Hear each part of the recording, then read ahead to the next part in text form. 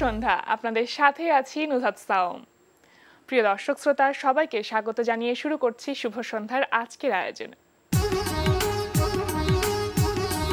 আজকে শুভ সন্ধ্যা থাকছে চলতে থাকা প্রদর্শনী এনটিভি হাইলাইটস এবং সঙ্গীত শিল্পী ওয়ারি এন মারাকের সঙ্গে আলাপচারিতা। প্রথমেই চলতে থাকা প্রদর্শনী।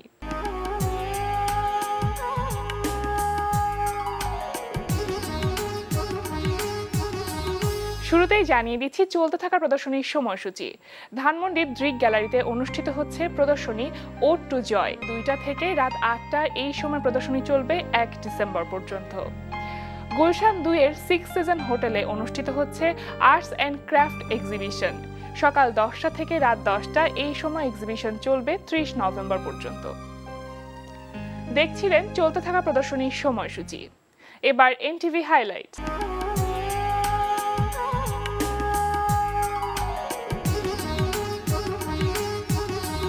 জানিয়ে দিচ্ছি কি কি থাকছে এনটিভির অনুষ্ঠানমালার রাতের আয়োজনে। সন্ধ্যা 6:45 থাকছে বিষয়ভিত্তিক ধারাবাহিক অনুষ্ঠান উদ্দীপন।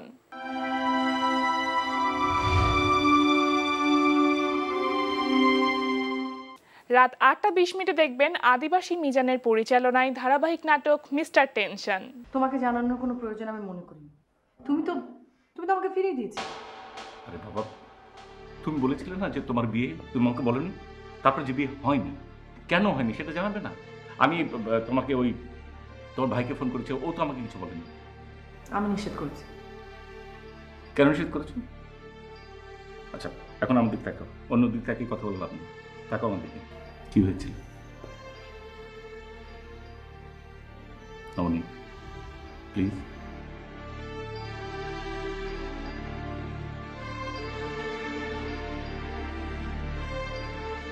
ছেলেটার অন্য আরেকজনের সাথে অ্যাফেয়ার ছিল, সে ওই মেয়েকে বাদ দিয়ে আমাকে বিয়ে করতে চেয়েছে। বিয়ের দিন সকালবেলা ওই মেয়ে পুলিশ সহ ওদের বাড়িতে গিয়ে হাজির। পরে ওই মেয়েকে বিয়ে করতে হয়েছে। কি বলে এগুলো তুমি? আমাকে জানাবে না? আমাকে বলবে না? কেন জানাবো? তুমি আমাকে ফিরিয়ে দিয়েছিল। আরে বাবা, বললাম তো, তুমি আমাকে বলনি যে তোমার বিয়ে, বলনি তো? বিয়ের কথা তো ছিলই। রাত 9টায় প্রচার হবে জাহাঙ্গীর চৌধুরী ও কাজী মোহাম্মদ মুস্তফার পরিচালনায় Bangla link next tuber season 2।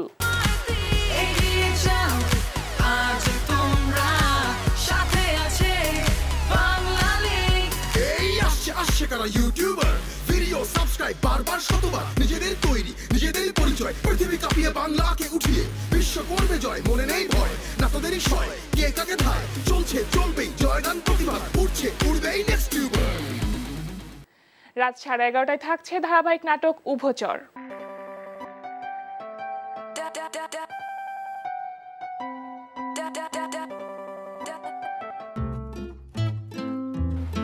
মেয়েটির সঙ্গে কথা হয়েছে। কি বললো?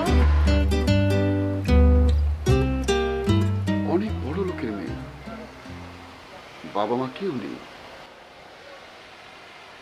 কোটি কোটি টাকার সম্পদ, একমাত্র ওয়ারিশ মেয়েটি, থাকে মামার কাছে। এত টাকার মালিক বলেই মেয়েটিকে কিডন্যাপ করা হয়েছে। আহারে, মেয়েটার জন্য মায়া লাগতেছে। এই ছিল এনটিভি অনুষ্ঠানমালার হাইলাইটস। এরপর আসছি আলাপচারিতায়।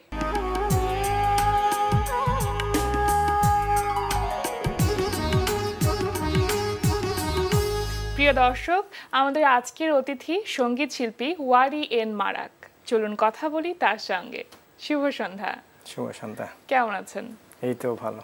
আচ্ছা, 2009 সালে আপনারা বেশ কয়েকজন মিলে একটি ব্যান্ড প্রতিষ্ঠা করেছিলেন যার নাম হচ্ছে রেরে। আমি শুরুতে জানতে চাইবো যে রেরে নামটি একটু অন্যরকম, এই নামের অর্থ কি? রেরে মূলত আসলে একটা ফোক গানের নাম। এটা বলা চলে একটা জনরা, গারো লোকগান। এটা রেরে গানের অর্থ স্পেসিফিক আসলে ওইরকম আক্ষরিক অর্থ নাই, কিন্তু মূলত রেরে গানটা মূলত পালা গান। আচ্ছা, পালা ধাঁচের গান আর কি। এটা রেডিমেড সুর করা থাকে, ওখানে যে কেউ লিরিক বসিয়ে নিজেদের মতো করে স্থান কাল পাত্র বেঁধে সেখানে লিরিক বসিয়ে গান গাওয়া যায়। আচ্ছা, তাহলে একটি ব্যান্ডের নাম রেরে বা পালা গান বা এই ধরনের নামকরণ করার কারণ কি ছিল? আপনারা কি পালা গানই করেন?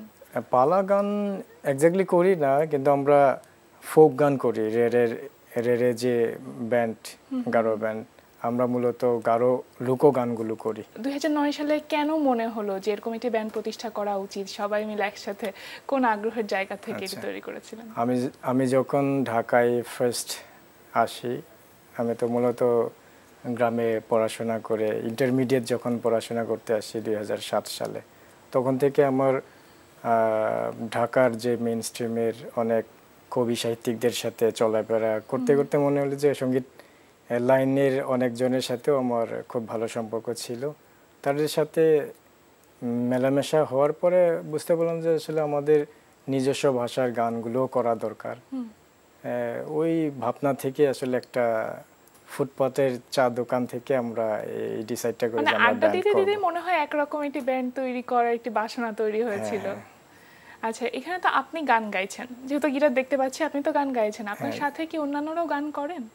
না, আমি মূলত ব্যান্ডের ফাউন্ডার গিটারিস্ট ছিলাম। পরে এক সময় আমি আমার গান গাইতে হলো আর কি, যখন ব্যান্ড ভেঙে গেল। আচ্ছা, অনেক সদস্য যখন চলে গিয়েছিল, তো প্রথম যখন শুরু করেছিলেন তখন কতজন সদস্য নিয়ে শুরু করেছিলেন? তখন আমরা ব্যান্ড মেম্বার ছিল 8 জন, কারণ আমরা ফোক ব্যান্ড তো বিভিন্ন ইনস্ট্রুমেন্ট আমরা আমাদের কালচারাল ইনস্ট্রুমেন্টগুলো দিয়ে পারফরমেন্স করতাম, এজন্য মেম্বার বেশি লাগে। এখন কতজন আছেন? এখন মেম্বার 6 জন, ফর্মাল মেম্বার 6 জন আর কি। আচ্ছা, আপনি বলছিলেন ইনস্ট্রুমেন্টের কথা, তাহলে আপনারা এখানে কি ভিন্ন রকম কোনো ইনস্ট্রুমেন্ট ব্যবহার করছেন? জি, আমরা আমাদের নিজস্ব ফোক ইনস্ট্রুমেন্টগুলো ইউজ করি। আচ্ছা, যেহেতু বেশ অনেকটা গল্প করলাম, আরো গল্প শুনবো, এই মুহূর্তে একটি গান শুনবো, কোন গানটি শোনাবেন আমাদের? আচ্ছা, আমাদের টাইটেল সং, মানে রেরে ব্যান্ডের নামে একটা গান আছে। আচ্ছা, মানে ওইটাই টাইটেল সং আর কি আমাদের। শুনি তাহলে।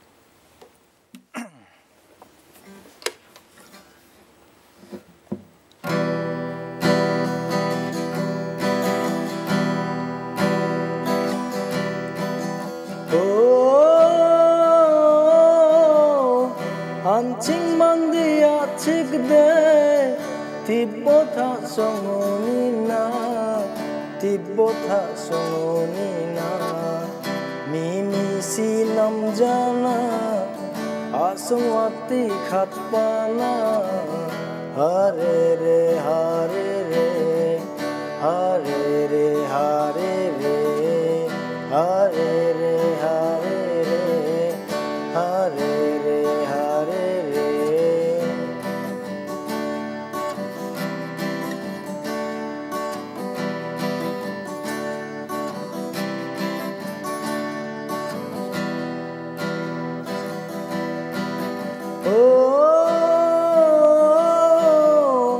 minagi unam jana kilgrongi unam jana kilgrongi unam jana abisagrik khomongi aguthal kunik jogna hare re hare re hare re hare re hare re hare re hare re hare re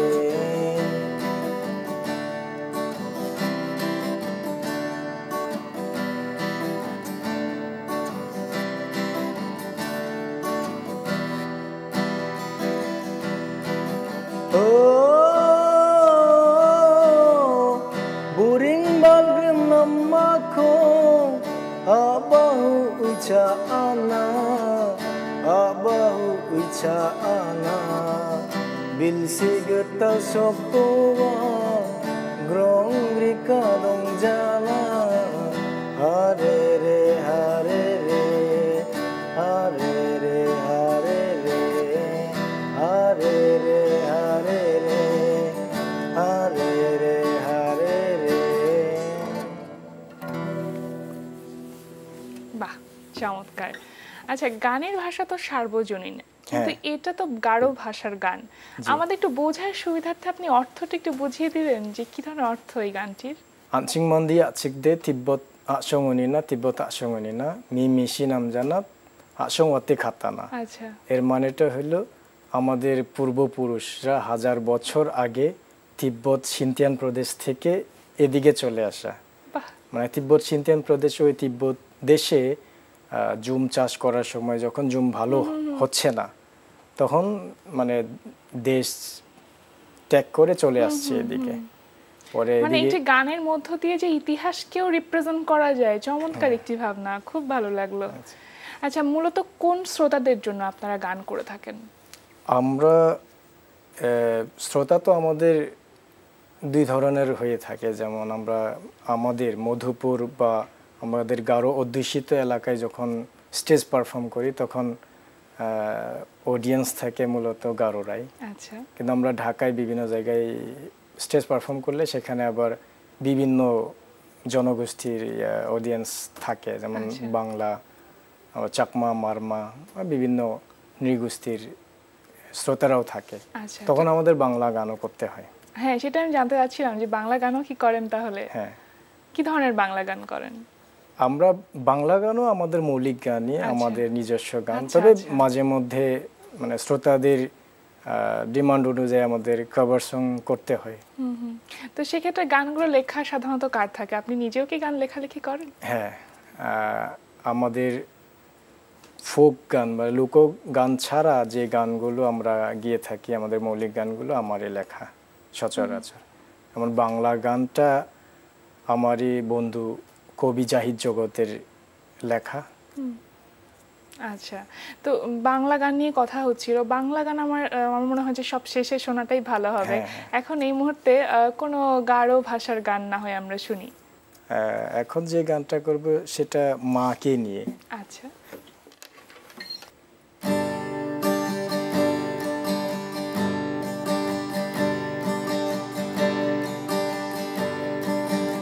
Shong cha khoni philo gisigro angro ang Shong cha khoni philo gisigro angro ang ama chingkoni philbo ching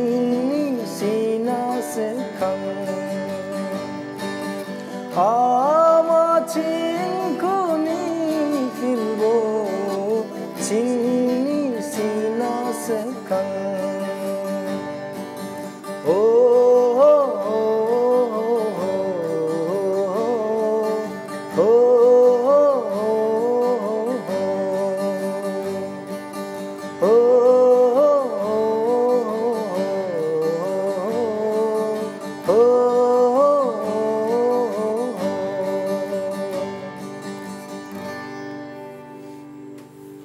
বাহ, খুব ভালো লাগলো। কিন্তু এই গানটির অর্থ আমি আপনার কাছে জানতে চাইবো।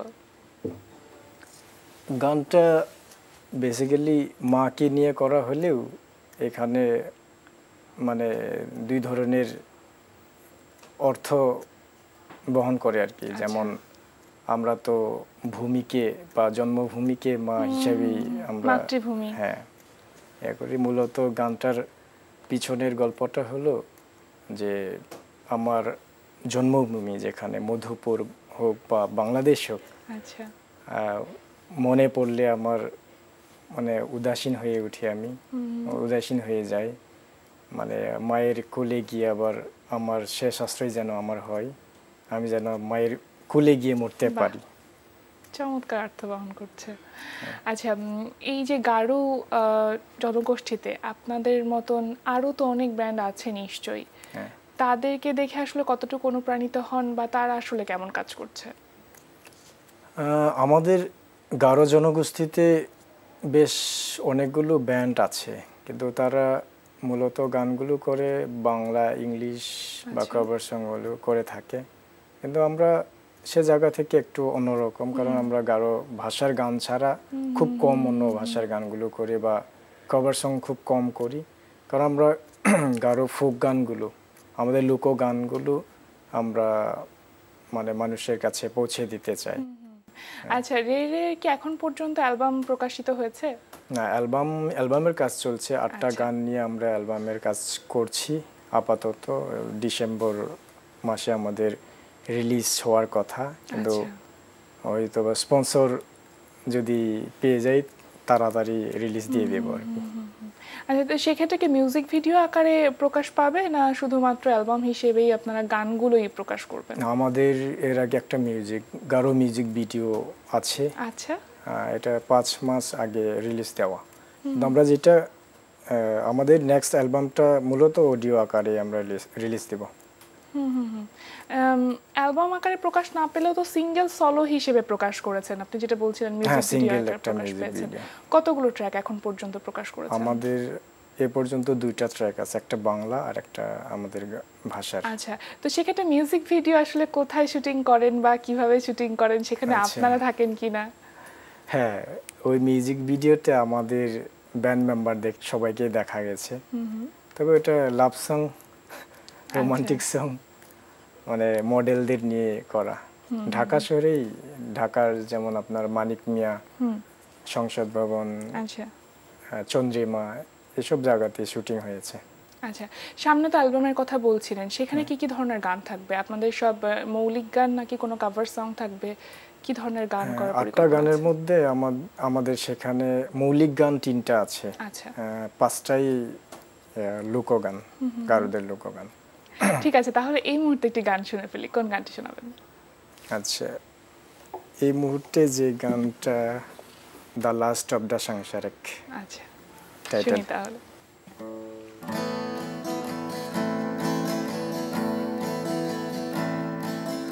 Rupung saksaba dak bewal rangku jarik jajok saksaba jating binangku Rupung jajok saksaba dak bewal jarik jajok saksaba acuan biku mekca jajok hantangku acek sekaku ku srong jajok ku tangku ranta kaiririku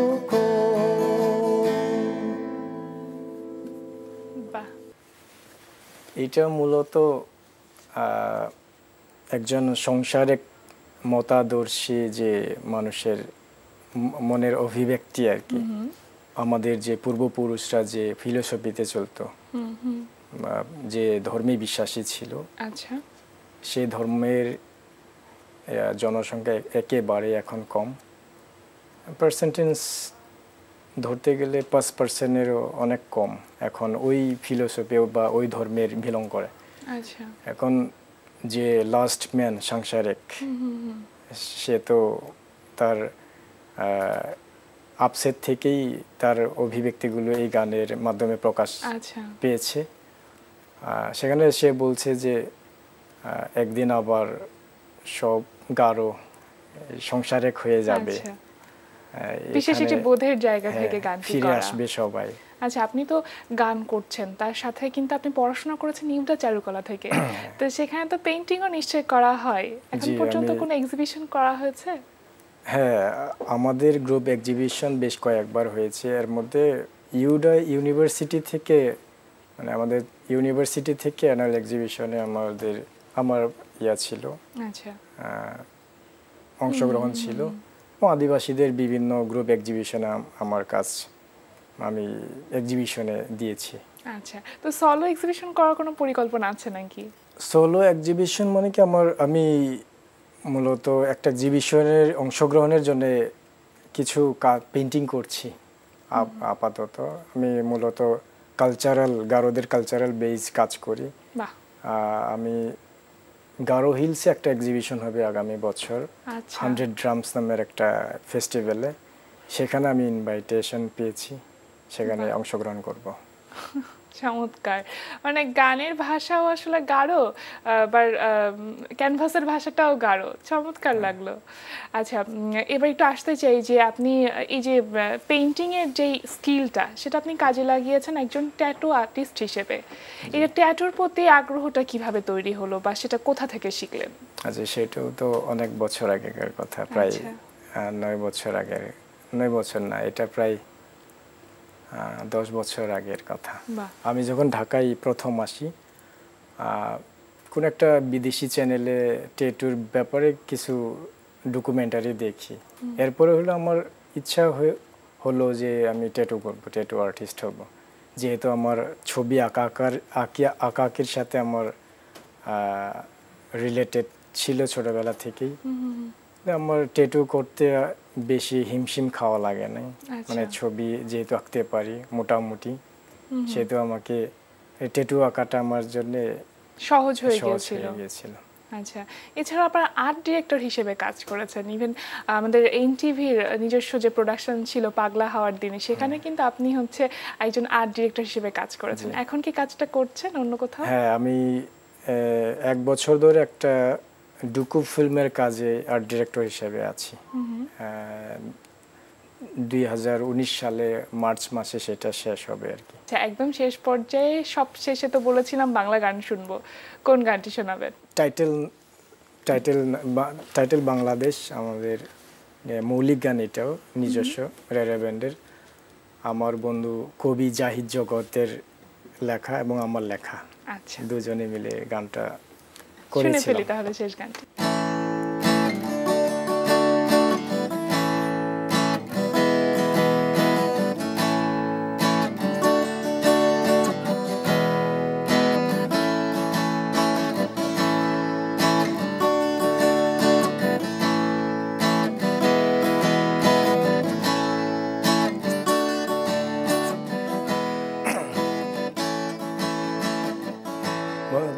দিয়ে নাম লিখেছি আমার বাংলাদেশ, লাখো শহীদের রক্তে সোনার বাংলাদেশ, সবুজ চাদরে ঢাকা আমার স্বপ্নের দেশ, স্বপ্ন বুনি এই মাটিতে, স্বপ্ন পুরীর দেশ আমার দেশ বাংলাদেশ,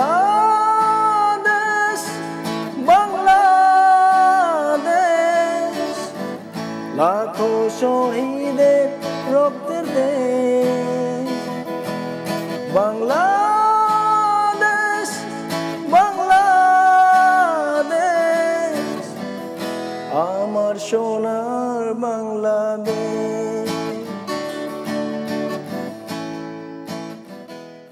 খুব ভালো লাগলো, অনেক অনেক ধন্যবাদ এত চমৎকার গান শোনানোর জন্য, এত অনেক কথা আজকে আমাদের সাথে শেয়ার করার জন্য। খুব ভালো থাকবেন সব সময়। শুভ সন্ধ্যায় এসেছেন, অনেক ধন্যবাদ আপনাকে। অনেক ধন্যবাদ আপনাকেও, এবং এনটিভি শুভ সন্ধ্যাকেও ধন্যবাদ। প্রিয় দর্শক, আলাপে আলাপে আমরাও চলে এসেছি অনুষ্ঠানের শেষ প্রান্তে। আমাদের সঙ্গে যোগাযোগের ঠিকানা প্রযোজক শুভ সন্ধ্যা, এনটিভি, বিএসসিসি ভবন, 7ম তলা, 102 কাজী নজরুল ইসলাম অ্যাভিনিউ, কারণ বাজার, ঢাকা 1215। আমাদের ইমেল অ্যাড্রেস shubhosondha@ntvbd.com। প্রিয় দর্শক, এনটিভিতে সম্প্রচারিত সংবাদ অন্যান্য সকল অনুষ্ঠান দেখতে লগ ইন করুন www.ntvbd.com এ। সবার মঙ্গল কামনায় আজকের মতো এখানেই শেষ করছি। শুভ সন্ধ্যা।